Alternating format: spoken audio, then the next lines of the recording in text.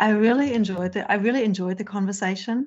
I got a little bit thrown in the divine masculine, divine feminine talking because, to be honest, that was me. I was a bit rusty on it. I mean, I used to teach this every day, but it's been 3 years since I've been teaching it. So I was like, I felt a bit stuck there.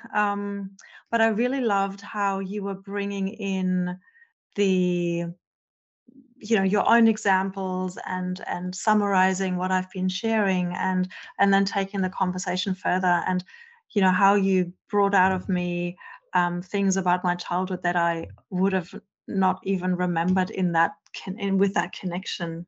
So that it was good. No, your questions are good. I